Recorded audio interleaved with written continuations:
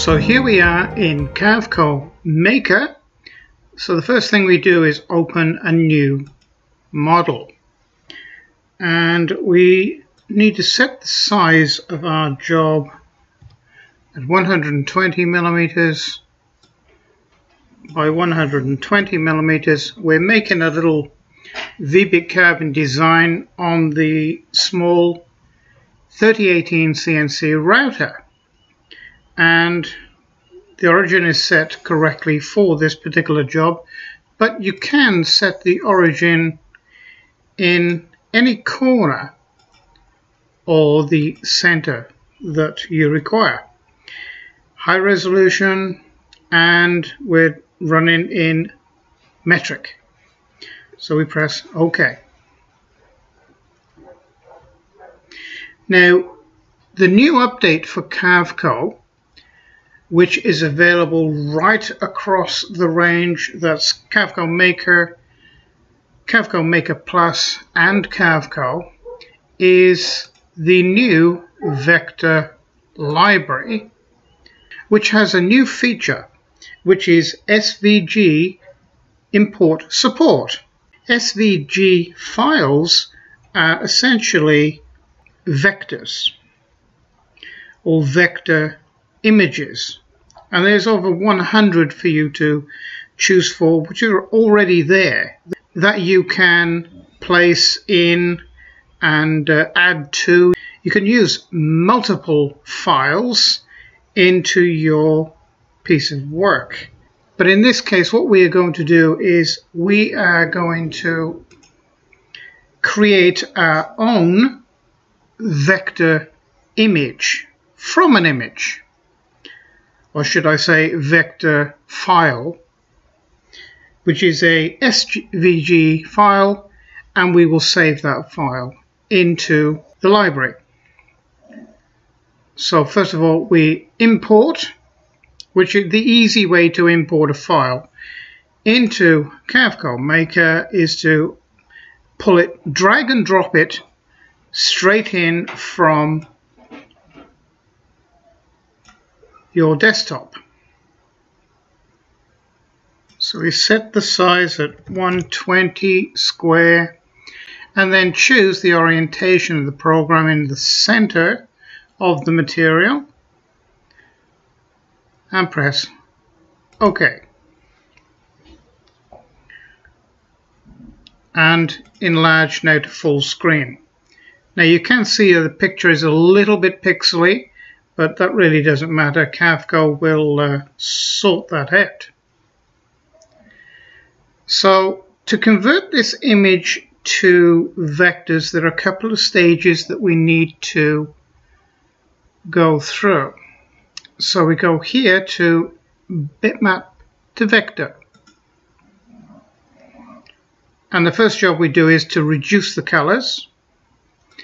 Now, by choosing this feature, it already takes the color range in this picture down to 32 anyway, but we want to bring it down a lot further. But if you bring it down too far, say to 2 colors, it makes it too boxy. So what we're going to do is bring it up to, say, 4, and we're going to apply that.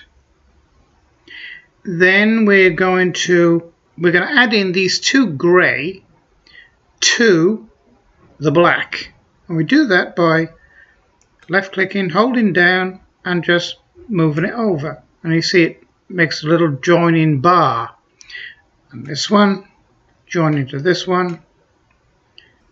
Got a few pixels there that, oh, I think they'll be okay. There's a few odd pixels there, but I don't think they're going to hurt us whatsoever. Now, speckle size. Now, this is where the pixels come in. Now, the program, what you're asking the program to do is ignore 2 pixels or less. In other words, don't draw around them. So it's going to miss these out. Smoothness 75%. Now that is, you're sort of instructing Carveco Maker that well, you're giving it some sort of scope to be able to make a nice smooth line around and not make it blocky and pixely. Now you raise this number up and of course it goes too rounded and you miss a lot of the clarity of the picture. And if you drop this to less, well, it gets too boxy. So the main setting here, recommended setting, is pretty well okay. Press OK and it creates the vectors for you. So you can come out of that. Now if you have trouble seeing the vectors, you can simply catch out of this slide bar and turn like the contrast down so it filters out entirely the original picture and you're left with the vectors, which is what we're interested in at this stage. Now, having the vectors here, it's probably a good idea to go direct to the vector doctor. Now this will check those vectors to make sure that there's no loops or crossover lines that you can't detect easily with your eye. So we're going to say OK, and we want to identify any crossovers or loops. Identify.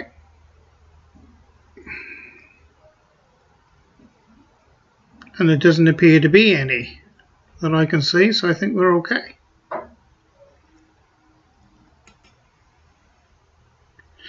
Now if there were some, it would come up with a red circle around it, and you just go in and you can just delete it if you wish. In this case, everything is okay. So in other words, we know that Carveco Maker is going to carve this and not come up with an error for you. So we can go straight into creating a Vbit carving. So it's the selected vectors that we want. Start depth 0, which is correct. Finish depth maximum about 3 millimeters. That will be fine. This is a very small little router, although it's been uprated. You know, Vbit carving can be quite hard going for it. So 3 millimeters is fine for this little 3018 router. Now we're going to select a tool.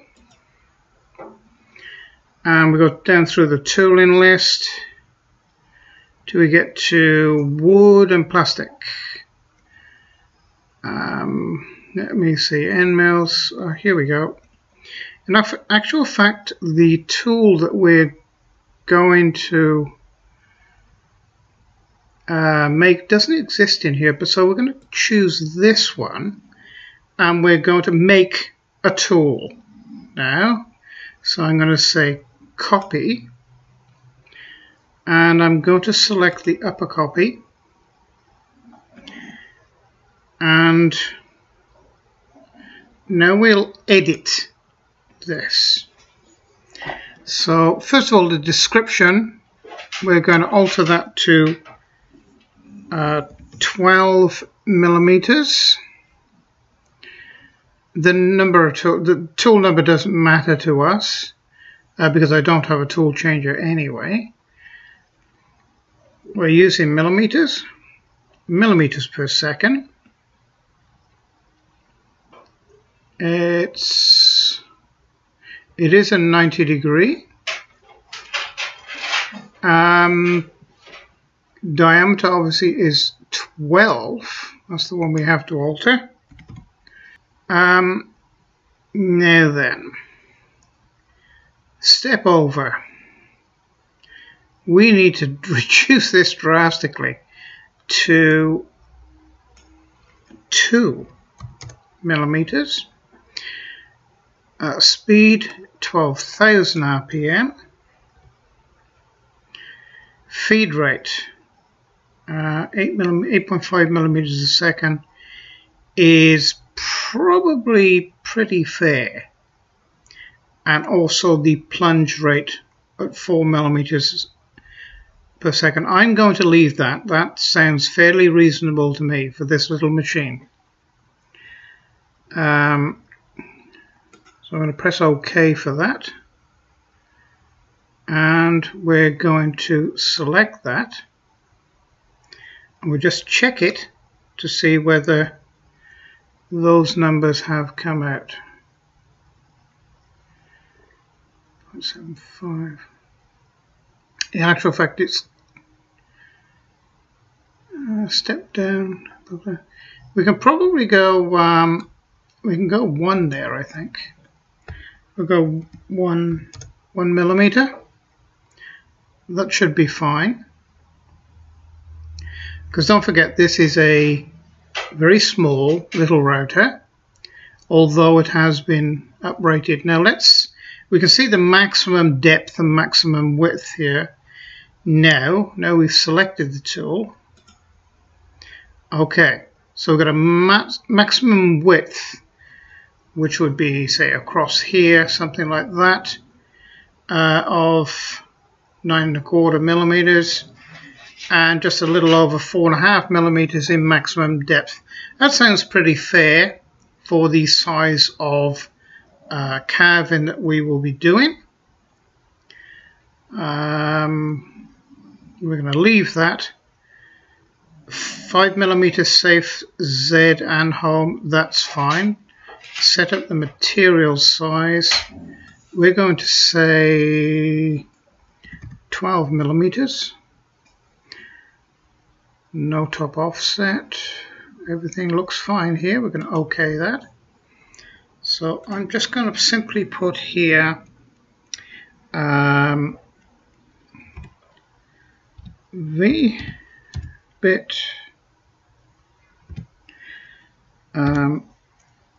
3018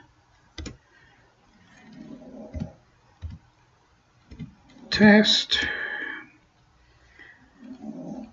3, and we're going to calculate, and it's as quick as that.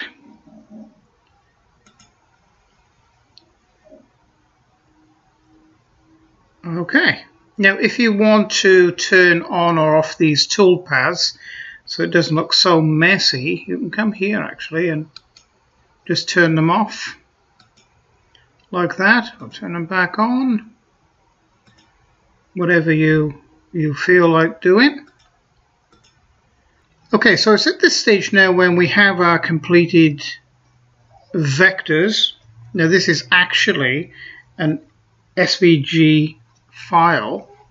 You can go over here and highlight. This is the default layer, and you can just drag and drop this over into your vector library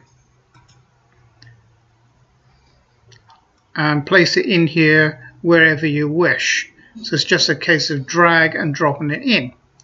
You can also create a new library if you wish, just by filling in this box here, and it will create a new library or start a new library for you.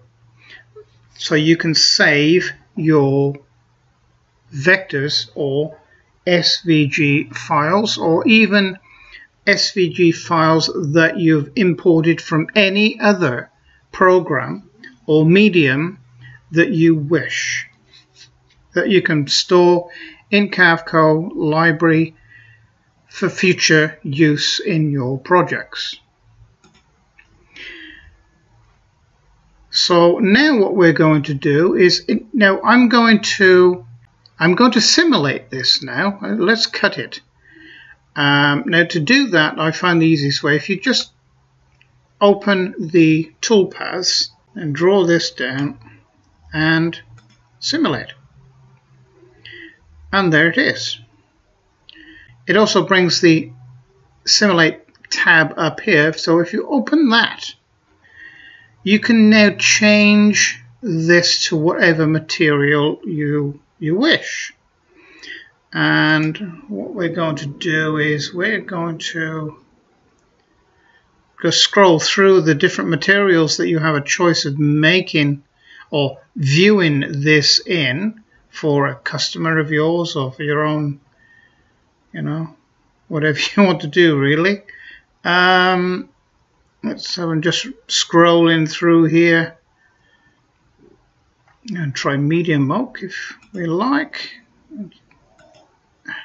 Oh yeah, it's not actually showing because, okay, the reason it's not showing the color that we like is because we've left the slider bar down here, so you have to turn the contrast back up to be able to view your carving.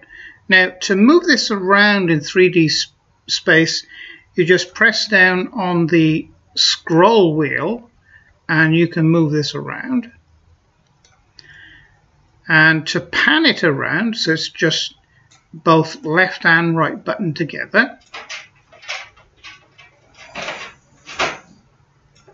That's better. Nice deep rich color now. And if you want to see how, or give some indication or have some indication of the depth of cut that really brings it out, you can choose that. And it sort of really gives you an indication of the depth of cut there. You know, sort of a very strong contrast. I'll just take that back off. Let's choose another color. I actually like bronze. I know we're going to be cutting this in wood type material, but bronze is quite nice. That's the normal one that I use. Polished bronze. Really nice effect on that one. You can really see, you know, the sort of effect of the cut. Okay, so now we are going to save this file to our desktop, and then we will send it directly into the 3018.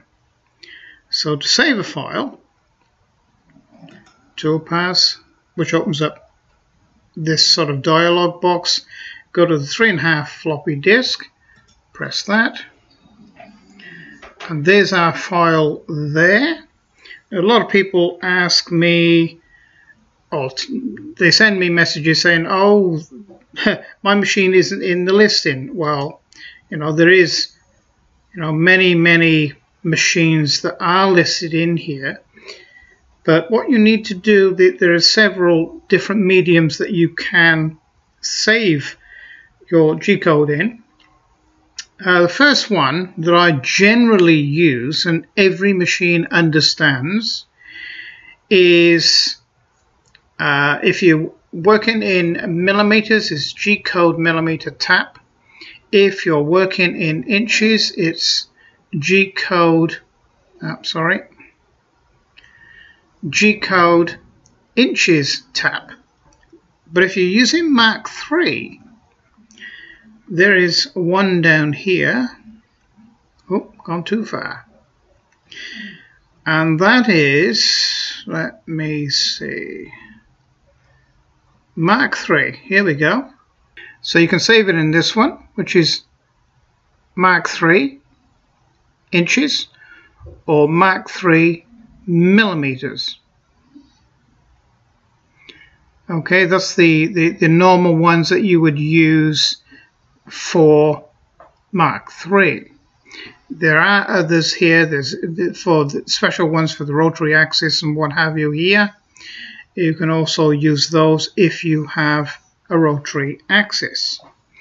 Carveco can produce rotary axis files. But for us, especially using Gerbil, I think that yes, they do Gerbil as well. So you could also use the inch or millimeter for the Gerbil program. But more often than not, I use G-code millimeter tap. It's the general all-rounder, I find. So we're going to save this to the desktop. We'd better label it correctly. So this is and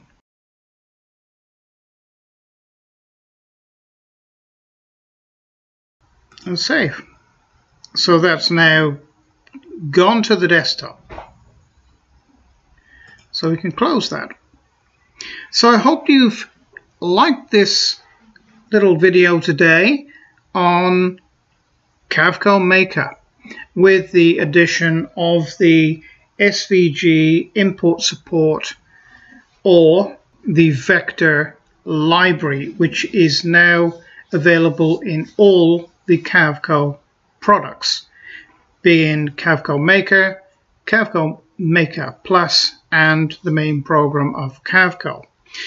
At the end of this video and below this video in the description of the video, you will find a Carveco discount code of 5%, which can be used for any product that you would like to purchase from Carveco. So thank you very much for joining me, and it's bye for now.